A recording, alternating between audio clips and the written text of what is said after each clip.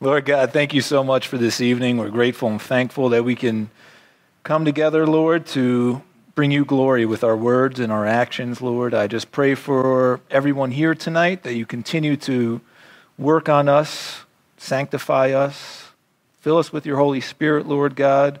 Help us to encourage one another. I pray whatever words you bless me with tonight are your words, Lord God.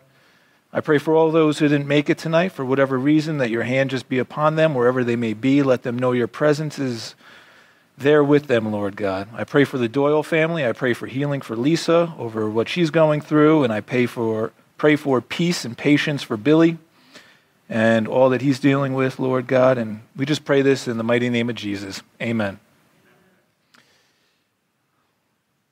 Today's 4th of July. I'm guessing a lot of people are barbecuing. I was barbecuing this morning, this afternoon with my sister's family. She has a pool, so we were hoping to get into the pool, but God had a change of plans. It poured the whole time, so we couldn't enjoy the pool today. But that's okay, right? We're going to talk a little bit today about conduct and how we should be. And we're going to be in 1 Peter chapter 1, and we're going to look at verses 13 to 17. So verse 13 reads this way: therefore. All right, I got to stop right there. Whenever you see the word therefore, you need to ask yourself a question. What is the word therefore? Therefore.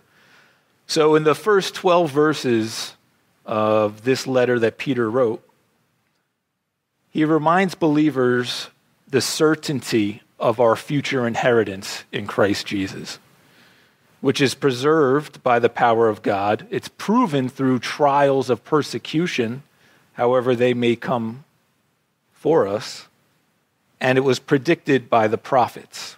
So that's what the therefore is there for. So it continues, therefore get your minds ready for action. All right, I got to stop here.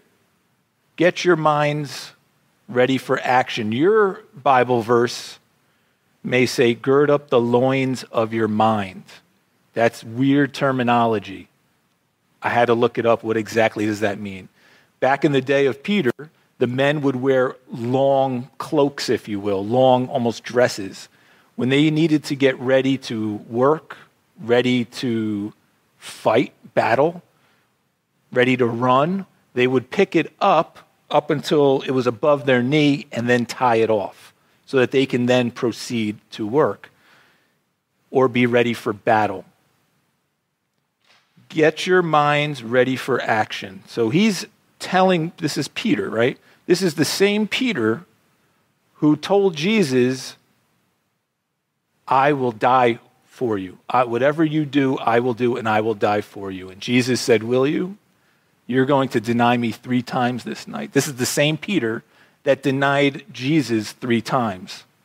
I don't know about you, but I've denied Jesus probably more than 3 times as a believer.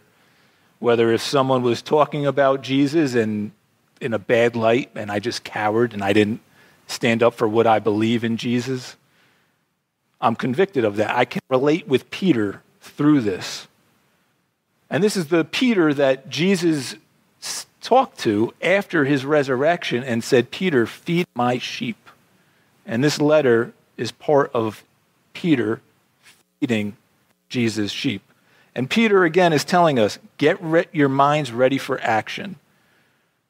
I know we talk a lot in small groups about the mind being the battlefield, that there are thoughts that just because you have a thought does not mean you need to carry that thought out.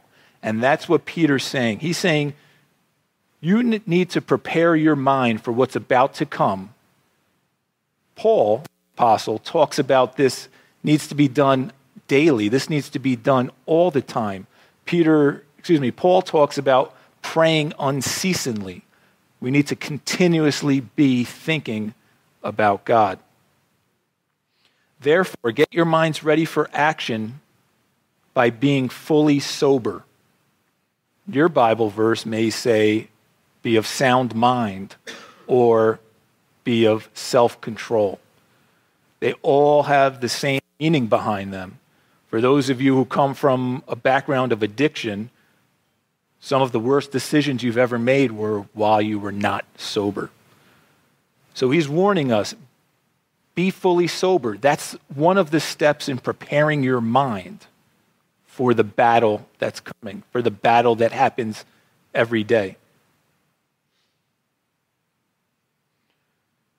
And set your hope completely on the grace that will be brought to you when Jesus Christ is revealed. That word grace is one of the greatest words in existence.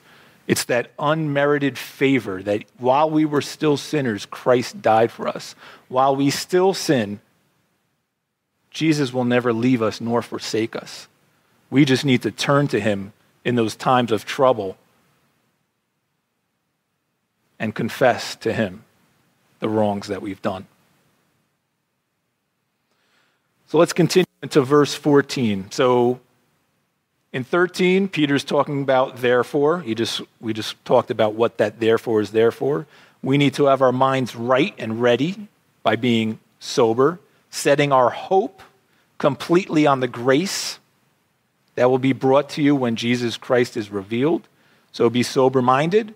Set your hope that the reality that Jesus, when he first came as a lamb to give his life for us so that we can be cleansed and forgiven of our sins no matter what it is that you have done. But he's coming back, and when he comes back, we should be prepared for that time. And when he comes back, he's not coming back as a lamb, but he's coming back as a lion.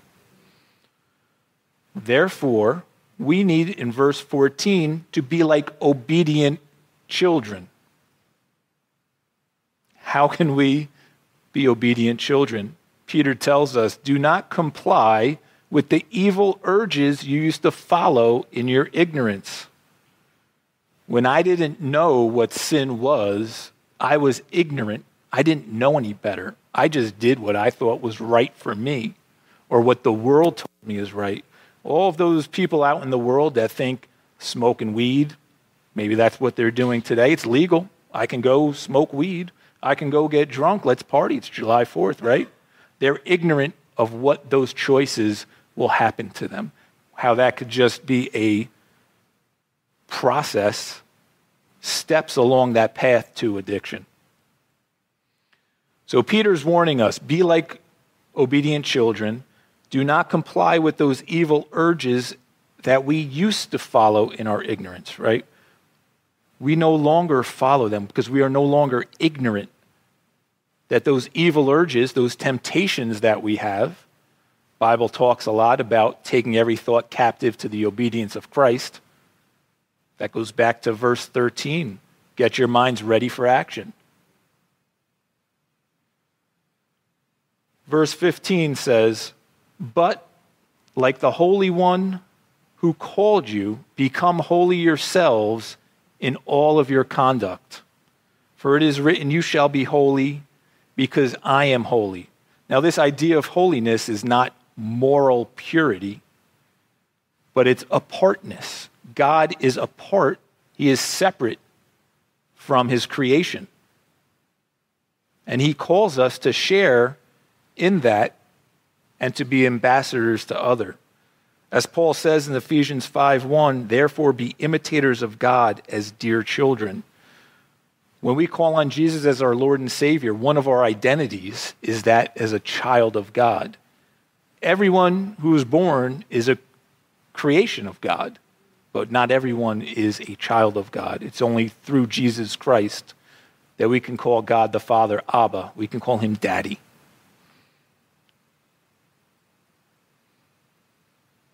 So verse 17, and if you address as Father the one who impartially judges according to each one's work, live out the time of your temporary residence here in reverence. So if you're a Christian and you call on God, realize that he shows no partiality and he's going to judge our conduct. So this makes a working, preparing your mind for action, sober, a self-control, sound mind, and holy walk, not being partakers of the world, all the more important as we sojourn on this earth.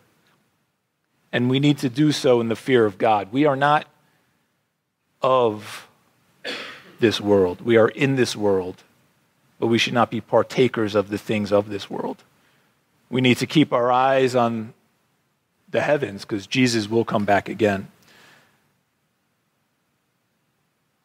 Part of today being July 4th, I want to talk a lot about freedom. And there are so many verses in the Bible that talk about the freedom that we have in Jesus Christ. Today, people are celebrating the Declaration of Independence, July 4th, 1776, when the Founding Fathers declared their independence from England. They wanted to be free. They wanted their freedom from England. As Christians, there's something greater that Jesus has freed us from. And I want to read Romans chapter 6, verse 14. This is from the NLT. It says, "Sin is no longer your master, for you no longer live under the requirements of the law. Instead, you live under the freedom of God's grace."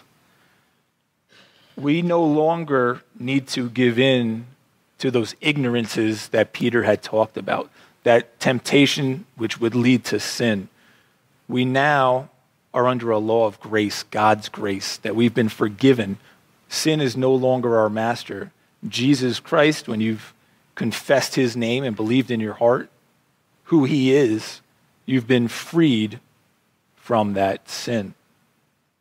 A couple more verses. 1 Corinthians chapter 8, verse 9. "But you must be careful so that your freedom does not cause others with a weaker conscience to stumble." One of the requirements of being a leader, especially at a lot of churches, especially for this ministry, is not to drink, even if that was never your issue. Because if someone sees a leader of an addiction and recovery ministry having a beer on 4th of July, it's going to be a stumbling block that Paul is talking about. Oh, look, I saw Leo. He just had a Miller Lite.